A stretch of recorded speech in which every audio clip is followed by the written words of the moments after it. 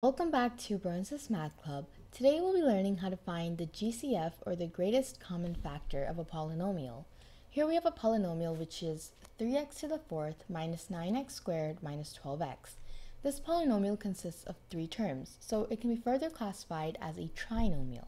When you're finding the greatest common factor, you need to first find the greatest common factor, or the GCF, of the constants and then the variables. Here we have the constants, which are 3, 9, and 12.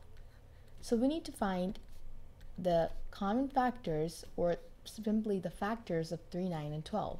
We know that the factors of 3 are 1 and 3, the factors of 9 are 1, 3, and 9, and the factors of 12 are 1, 2, 3, 4, 6, and 12.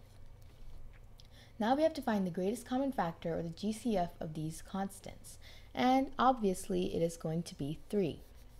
So the GCF of the constants is 3. Now we have to find the GCF of the variables. So we have x to the fourth, x squared, and x.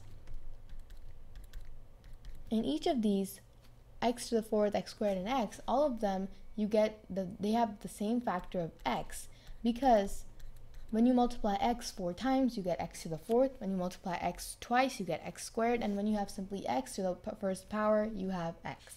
So their greatest common factor is going to be x.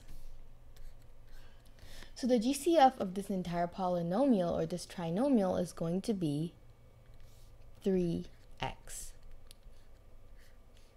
So this is how you find the GCF of a polynomial, and in our further coming up videos, you will learn that the GCF is helpful in factoring a polynomial as well. So make sure you watch that video. Thanks for watching this video, and we will see you guys in our next one. Bye!